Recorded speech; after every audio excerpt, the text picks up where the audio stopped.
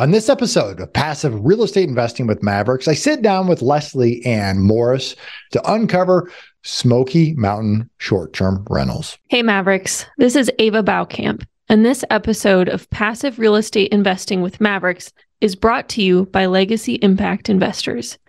We are an industrial investment firm located in cash flow country, the Midwest. We strive to shield off risk and beat inflation, all while producing predictable cash flow. We curate real estate investment opportunities for busy professionals and other real estate investors seeking passive income. To learn more about what we do and connect with me, go to www.legacyimpactinvestors.com. Maverick, noun, unusual person, a visionary, leader, go-getter, an independent thinker. They see the vision for their life and pull that future towards them with an unyielding belief that things can and must be better. They achieve what most won't. Innovative, influential, daring, and direct, with a remarkably high tolerance for taking calculated risk. A foe to the status quo. This is Passive Real Estate Investing with Mavericks. Your host, Neil Timmins, has been involved with over $300 million in real estate transactions. He's a published author, commercial property investor, and real estate syndicator. This show is for those who want to learn how to earn passive income through real estate investing. Now, here's your host, Neil Timmins. Welcome to Passive Real Estate Investing with Mavericks, where we provide actionable steps for you to grow your passive income and become job optional. During this episode, you're going to get to discover a couple tricks and secrets and details about Smoky Mountain short-term rentals. For those of you who are new, I'm your host, Neil Timmins. I love passive income from real estate. Now, before I introduce you to today's Maverick, I want to make a request that at any point you like what you're hearing, give us a thumbs up and be certain to subscribe to the show. Never miss a valuable episode. And if you love what you're hearing, give us a written review. Plus, be sure to look at the description of today's episode. We packed it with thousands of dollars in free resources. Now, today, we've got the privilege to learn from a person who's been investing in the Smoky Mountains since before it was even cool, since pre-pandemic. Prior to her career in real estate, she was a banker. In fact, she was a banker for SpaceX. It all changed when she eventually got turned on to real estate and then narrowed her focus from the whole country into one little spot, the Smoky Mountains. I would describe today's Maverick as someone who's absolutely passionate about cabins. Today's Maverick, Leslie Ann Morris. Leslie, how are you? I'm doing great. How are you, Neil? I'm super, thanks. I'm excited you're here. It's going to be a fun conversation because I already know what's coming and the audience is getting into it because it's going to be cool. Tell me this, for the audience's sake, who are you? Where are you from? What do you do? I'm Leslie Ann Morris. I hail from the sticks of Northern California. Honestly, like very rural California, north of San Francisco, up by Eureka is where I'm from. There's a lot of cabins there, to give you a hint of what we're going to talk about. But I am in the cabin world, came in a roundabout way. I started as a career banker. I actually went to school, got a finance degree, and was an intentional banker. I had clients at the top of my career. I was the banker for SpaceX when I lived in Southern California. And probably right about that time, I kind of started to not feel so fulfilled in the corporate world. And I said, what's out there? What can I be doing? And I remembered these conversations that I'd had with my clients when I was in my early 20s about building real estate portfolios because they were all developers and real estate investors, what have you. And I had one of them who would kind of mentor me a little bit and tell me things like, just keep plugging away at your career and learning those skills. I did credit underwriting. Largely, I was a lender for a long time. He's like, one day you'll be ready to go and you'll be so glad that you got involved. And that day came in 2019. I kind of hit like not the bottom, but I kind of thought, how do I climb the ladder quicker, faster, and make more money? What do I need to be doing? And maybe I need to be doing some of my own stuff in the background. So I had started a master's degree to get that MBA title. I thought that would help me climb the corporate ladder. And then I also started buying cabins in the Smoky Mountains, which is in Eastern Tennessee. But quickly, the cabin world turned into this very lucrative thing that I was able to scale really fast. I bought several cabins over the span of 3 years, and I was able to quit my job, which was a very well-paying, high job in the bank. I was a senior vice president, but I was able to quit and then go full-time as a real estate investor. I like to joke that I have a lifelong game of Monopoly that I'm playing. Yeah. That's kind of how it feels. But then I didn't want to just live off of my portfolio income. I wanted to do other things for my cost of living so that could just be like the retirement strategy. So I created 2 companies that grew out of a pain point that I had with my portfolio. And those 2 companies are Josh's Cabins, which is a full service property management company. I was self-managing the cabins and it was like an awful lot of work. So that's where that company came in to help me. And then I created Invest in the Smoky Mountains, which is a real estate team that is focused on helping basically passive investors that want to get into short-term rental, but they don't want to self-manage it like I did in the beginning. They want help on every aspect. We tell them what to buy, how to underwrite it. We do free classes. We do a lot of coaching, mentoring, education, and we specifically are working to get them cabins that make money in the Smoky Mountains. That's it. That's everything. Good. That's a wonderful background, and you've set us up quite well for as granular as we're about to get. Tell me, why the Smoky Mountains? Yeah, it's interesting. I knew nothing about Tennessee other than the fact that there was like Justin Timberlake was from here. Okay. That was all I knew. I knew nothing. I have no family here. I originally, when I was going to start investing in real estate, I was looking at long-term rentals, just buying a single family home. I was actually looking in Ohio where the price per square foot was low and there was a lot of demand for rentals.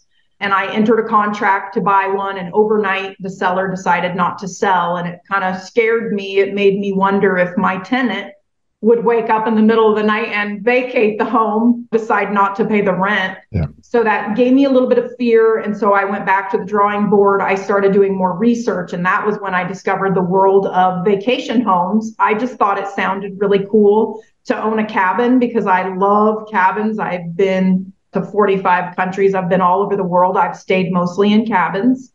Finland, Iceland, Alaska, you name it. I've stayed in cabins. Yeah. And so I just thought, well, I'm going to give this a go. The price per square foot at the time in the Smokies was very, very low, a lot lower than Southern California short-term rental vacation markets there. Yeah. So I just bought the first one and said, I'll just put it on Airbnb. I'll put it on that platform. And if it can break even, but I have a cool place to stay, that's how I'll get my start in real estate. And I'll cross my fingers for appreciation. But it cash flowed like that. It was making money hands over fists. And so then I just bought more and more and more and more. Yeah, you just went in from there. And so now you get to a point where you've got a team, you advise people who want exposure or they want to be involved, and they can do it, but they don't have to be kind of all in. Like, you have options for them from a property management standpoint. So they don't have to be all hands-on. They get to choose at some point, essentially, whether they want to be hands-on or they just want your guidance and then be hands-on. I know this because I've had enough conversations, but what are the biggest challenges, the biggest pitfalls relative to managing one's own property? Well, I mean, a lot of the investors I work with, they're out of state. So the biggest pitfall is they're really far away. It makes it to where you can't put your hands on it. You've got to kind of trust vendors that are going in and out of the place. Like the cleaner is the biggest vendor that we utilize. So the cleaner is responsible for going in between guests and cleaning and making sure that it's rent ready for the next guest. And if you fail in that process, if you don't get 5-star reviews, you won't get booked. I mean, it's a whole online shopping experience where people are looking at reviews. So it's very different from traditional real estate investing. That's why I created these companies for people to be passive. So they don't need to think about the hospitality side of it. They can literally just look at the bottom line and let us focus on what we're good at, which is hospitality. But that's the biggest thing. I mean, we make it really easy to where they don't have to deal with the headaches, but there will be some circle backs. We try to minimize those. For example, if something comes up and they have an issue and it's over a certain threshold dollar amount, whatever we set with that owner, we are going to come back and say, hey, this is the issue that's come up. How do you want us to handle this? If it's a safety issue, we're jumping on it right away. If there's guests in there, we're jumping on it yesterday. We're not letting a decision be delayed based on, health stuff, like if a staircase gets damaged and people can't access the property, we obviously can't rent it. So we're thinking of all those things. We're putting safety and hospitality first, but we are thinking about investor bottom line. So we do bid out for different jobs and try to get competitive prices for the work that we're needing to do on their behalf. When I think about the investor's bottom line, there's a number of things that go into that. You touched on it, obviously property management being a large one. Mm-hmm. There's two other factors in my mind that play a role in that bottom line. One of them is lending, which I'm going to come to second. The first one is the asset itself, meaning the size of the asset, the location, the proximity, what it is that you're physically buying. So talk to me about when you're buying a cabin in the Smokies, there's probably a spot that's too big. There's probably a spot that's too small. There's probably a sweet spot. So talk to me a little about that.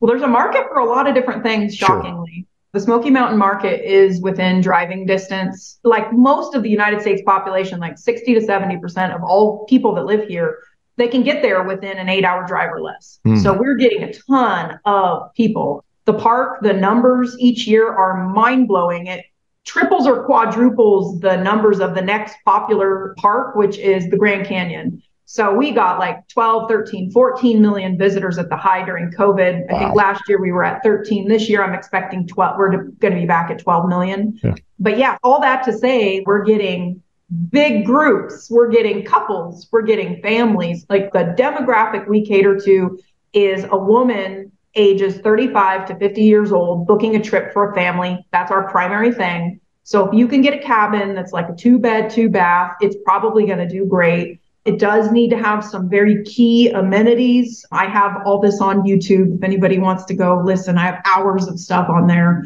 about the market and what we recommend investing in. But in a nutshell, it's got to be special. It's got to have like mountain view, some sort of mountain view, or something different that sets it apart. It can't just be a cabin in the forest. That's too common. People will just pass it up. So either the decor inside has to be special or something, and then it has to have a hot tub and potentially some sort of game like a pool table or foosball or something where people can say, oh, you know, we're going to spend the evenings in the cabin. We've got the hot tub, and then we also have this other thing to do. Like they're all checking these amenity boxes when so if your property doesn't have those amenities, you won't even show up in the search. I will say, back to the conversation about size of property, I do manage much, much larger cabins. Like my sweet spot for me as an investor is 2-bed, 2-bath, 3-bed, 3-bath. But we manage one that's massive, and it's like a 5-bed, 5-bath, and it does phenomenal. It's booked all the time. So it's just a different type of group. The difference too with the cabins is you have to have a really strong pricing strategy for something that's like a 5-bed, 5-bath, because people aren't going to last minute book that. Like if you are getting close to the dates and it's not booked yet, that's a huge group. Like you're not going to be able to just drop the rate a little bit and get it booked for the next day, where you could do that with those smaller cabins. The smaller ones, a 2-2 or a 3-2, you're into a family. A 5-5 or a 5-4, you're into families. Yes, definitely. Yeah. Or sometimes people want more space and they'll book the bigger property because they have stellar views, but that's usually pretty rare. Yeah. All right. So move on to lending. How do people, when you're buying this, how's the lending different than just buying a long-term rental house? Talk to me about what that looks like. Yeah. Well, lenders have come around to short-term rentals. The majority of them are lending to short-term rentals. The big risk for a lender, since I was one for 23 years, is no leases. There's no lease. So there's no like guaranteed repayment source. You can do conventional lending. You can do the debt service coverage ratio lending, which is like an asset-based loan. And then you can do also commercial loans. There's the full gamut for these things. They are single family, but they're largely ran like hotels. So they kind of fit in this weird category of commercial. But it just depends who you talk to and how they're lending. But my preferred lenders, they will lend based on like AirDNA, which is a tool. It's a website. You can go out and look and see, project what you think the thing's going to make. And then you can work with property managers also like me that can help project what the cabin's going to make. But the lenders will use sometimes a rental projection from a company, or they'll look at AirDNA themselves and maybe give the data a haircut based on we're coming out of COVID, which was a really high period of travel demand. And now we're seeing some softened demand for travel. May was very slow. We just got through the April and May season. They were actually families going to graduations again and helping kids finish their school year. But now June and July is an explosion of activity. We're getting last minute bookings left and right. My phone makes a sound every time. And I'm like, I have to shut this sound off. I mean, it's exciting, but it's too much with how many properties we have. Are you a passive real estate investor seeking financial freedom? Well, today's market's unique and it's ever changing. Now is the time to get educated on how to strategically invest in commercial real estate for long-term financial freedom. Grab your copy of How to Passively Invest in a Changing Economic Environment. Go to www.mavericks.invest.com. Yeah. It's unique. And you're right. Your comments on lending, it has evolved and it appears to be ever evolving as this becomes really an asset class that's really a standalone asset class. Therefore, sooner or later, there needs to be a loan that is just specifically designed for this asset. Yeah, I agree with you. I mean, I see the full spectrum of what you can do. Like if you go to a conventional lender, you can look at doing a vacation home loan. A lot of those lenders can still do 10% down. There's a lot of points on that product because Fannie Mae and Freddie Mac tried to slow down the vacation home purchases during the pandemic, exploded. Right. And then I have DSCR lenders. That's the debt service coverage ratio product. They're specifically looking at the property itself, how much it can make. They'll look at your FICO. They'll look at your real estate investing experience, but they're largely looking at the asset. And those loans have actually gone from, I used to get 15% down to like 25% down now. So they are they keep changing based on their portfolios, how much they're holding their own paper, what sort of decision they're going to make on rates, terms, and how much flexibility they're going to give you in the structure. So I have preferred lenders I've done deals with. I don't refer lenders I haven't done deals with. That's came back to bite me. Sure. So I send out at least 3 lenders to every buyer, depending what type of loan they're looking for, of people that own cabins that know how to get these loans done. Yeah. So from a passive investor standpoint, somebody's looking at doing this, you're at a spot today, fair to say that you don't have a portfolio, you don't have a fund, you're not raising capital from investors, but instead you educate investors who want to come in and really buy a property and either manage it directly or have you or somebody like you manage that. And that's really how you help guide somebody to be passive, to be hands-off and have exposure to this environment. What are the top 2 or 3 things that they absolutely need to get right when they're looking at doing a short-term rental in the Smokies? The numbers. They need to underwrite the deal. It used to be you could put a blindfold on and pick a cabin and it was going to make money. And that's just not the case anymore. I saw a statistic that there's 17,000 short-term rentals in the Smokies. Now you got to keep in mind the area is known for tourism. We are getting 12, 13, 14 million visitors a year. But when you talk about there being 17,000 options for travelers, you have to buy right. You have to get into the deal right. You have to buy the right deal in the right location, and you have to underwrite the numbers really strictly. You don't want to be over conservative because you can easily talk yourself out of a deal. Sure. But you want to be realistic with how much it can make and what the expenses are going to be. It's very easy underwriting. I've taught it to children, believe it or not. It's not what I would do for a company like SpaceX, for example. It's very easy, and you just need to make sure you go through that exercise, because if you are planning to be passive and get a property manager, the property manager is going to take X% of gross rent.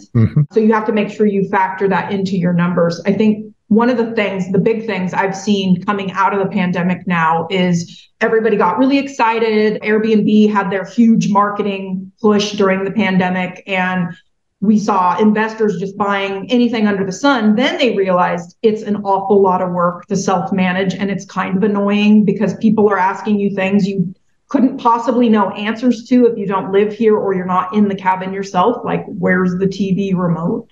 Right. So when they realize how much work it is, and then they want to pivot to go get a full service property manager, you can see where I'm going with this. Yes. They're in the red. So then they're forced to sell, and sometimes it's at a loss. So everybody that calls me that wants to sell, I do take listings, I do sell cabins. I try to coach them to figure out how they can keep it. Can they afford property management? What's the clever thing? Is there a project they could do to boost rent? What's the thing they could do besides feeling like a failure and selling the property? Yeah. So we are seeing a lot of that now. So just buy right, work with an agent that's also an investor that knows the market, that's doing it themselves. Don't get the agent that is just selling you the pretty house. That's not a good plan. No, that's yes. I won't pound on that, but I couldn't agree more with what you just said. Yeah. Somebody who's an investor first, probably an agent second. Yep. Yes. Totally agree with that. I'm like, my goal is not to be an agent for the rest of my life, but I was getting asked nonstop to help people. And so I said, how can I make money on this? I'm smart. Yes. Yeah, exactly. Well, there was an absolute need and demand in the environment. You filled that with your expertise that you were educated on by being an investor first. Yes, exactly. Yeah. How or what are you most excited about this year? Oh my gosh, there's so much exciting stuff going on. I just wrapped up a remodel I did a test largely during COVID, during the pandemic. I felt like the Smoky Mountain prices were just going up so fast. I just bought this house. It's not a cabin. I don't recommend doing it. It's done okay. It's making money. It's cash flowing, but just not what the cabins can do. So I took it offline and I did a massive remodel and I themed it out like crazy. And it is over the top, Dolly Parton, pink. And it is like going nuts right now. It's like we had our slowdown right when I finished in April and May. And I thought, oh no, I spent this money. It's not going to book. Am I going to end up selling it? What's going to happen? And then something clicked. And now it's just like, I'm doing a case study on it to see how high the ADR can go, which is our acronym for average daily rate. And so I have like very early numbers. So I won't quote anything yet because it's too soon, but I'm hopeful. And I have another one, so I'm going to do it again. I'm curious to see what the case study is when you come out with that. Some of these themed homes, when you go that direction, because nobody wants to live in a themed home. I mean, live in a themed home, or how about almost nobody? But on vacation, you'll do some things that are different, stay in different places, have a different experience, and it's cool and makes it for a cool story. People want to do things that are different and are cool and are fun and make cool stories and unique pictures. Yeah. Yeah, I've shared it I'm pretty active in the Bigger Pockets community. So I've shared it all over, it's just starting to trend on their social and stuff. But even some of the men were like, I would stay there, but like, I probably wouldn't do that to my property, but I would stay there. And I'm like, interesting. Okay. That's cool. Yeah. Let's do this. I want to move on to the final segment, what I call the final four. Okay. What do you think holds most passive investors back from hitting their personal next level, whatever that happens to be? Themselves. 1,000%, because your own worst critic. Yeah. You got to be careful with that self-talk. I'm guilty of this too. Like you say something out loud like, oh, I have to do it that way. And it's like, do you really have to do it that way? Or do you want to do it that way? Like mindset is a real big thing in investing, because sometimes you're going to try something that's not the tried and true thing. You don't see a lot of people doing these dolly houses, right? For one example. So you need to like believe in yourself and you need to talk to yourself in that manner. If you think it's going to work out, it'll typically work out. But if you actually have the fear that it won't work out, it's probably not going to work out because you've got all that negative self-talk and it results in your actions as you're doing that. So a self-fulfilling prophecy, right? Yeah. What are you passionate about outside of real estate? Oh my goodness. It's mostly real estate and cabins. It really is. I am really passionate. I have a movement right now, my impact mission. I'm really focused on empowering women. It still has to do with real estate though, I'll tell you, Neil. Yeah. That's okay. I know. I'm working closely with some big names. Forbes is one of them, and then also Fox Business. But I have this impact mission that I came up with, and it's how I'm going to empower 1,000 women to become millionaires through real estate investing. So I just had an article published by Forbes where I did like an awful lot of months worth of research to figure out like, what's the statistic? Why are more women not getting into real estate investing? What's holding us back? And how do we lift each other up? And even like, what can men do to help us in the movement? And in June, I'm headed to MFinCon Multifamily Investor Nation, and I will be one of the speakers, and that's the topic I'm going to speak on. And I'm just hoping through this to just get the word out if women are feeling like they need help or they need to be lifted up. Again, back to the discussion of you're your own worst enemy. I think a lot of that is we see gender bias or we see imposter syndrome for ourselves. We feel like we're not worthy of doing something so big as to create generational wealth that we don't go down that road. We say, oh, that's for others. That's not for me. So I'm really just trying to get on a soapbox about it and preach it. And I'm doing a lot of things to give back in the real estate investing community to really support the movement. Great. Your favorite book? My favorite book, I'm going to say this one. Like right now, it is the rewrite of Think and Grow Rich by Napoleon Hill, but it's for women. And it was written by Sharon Lechter, who I had the honor to meet recently. Smart, great woman. She was actually part of the Rich Dad, Poor Dad movement when Robert Kiyosaki was in his early years. She helped with the book and the game, Cash Flow. Yeah. And this was one of the projects that she was tapped to do. And it's pretty phenomenal. Your favorite way, I think maybe we touched on it, but I'm going to give it to you anyway. Your favorite way to make an impact in the community? Yeah, definitely that. I mean, I think I can go a little further to say, like one of the things people ask you something really deep, like, what were you put on the earth for? Something like that. And you're like, holy crap, like, don't give me so much pressure right now. But honestly, like my biggest thing is I want to do things and stretch myself in a way that lets other people go, wow, if she could do that. I'm just a normal basic person doing normal basic person things. But sometimes I stretch really far and do something crazy. It's all of that is just to see if I can do it, if I can succeed, and then to just empower others to do the same. That's great. Leslie, this has been a fun conversation. I know I've learned a lot more about the Smokies. I thought I knew some. You've stretched my knowledge base, but with a whole bunch of things and understanding the uniqueness of the short-term game. It's not just as easy as, going on, searching Airbnb, seeing what competition is, and then just buying anything. You really have to understand that it is a completely different asset class than those that exist out there. And to find somebody to get educated one way or another if you're going to be in this space. So for people, they want to find you, they want to follow you, they want to connect with you, what can they do? Where should they go? Yeah, my website is leslieannmorris.com, and that's Ann with an E. On social media, Instagram is the best. I mean, if it's happening to the minute, I'm posting stuff on there, case studies. I do have a book coming out about how to be passive in short-term rentals. It's my playbook, if you will. But the Instagram handle is at leslie.and.morris. Perfect. All the links will be below in the show notes for everybody. Leslie, this has been a great conversation. I appreciate your time, you being here. It's been fun. Thank you. I appreciate it. Thank you, Neil. You bet. Thanks so much. Have a good day. To our listeners, pat yourself on the back. You guys have made it to the end of the show, and most people never finish what they start. If you receive value from today's show, be sure to share it on LinkedIn, your Facebook page, or your social media platform of choice. Subscribe to never miss a valuable episode in the future. And if you found value in today's episode, give us a thumbs up with a positive review.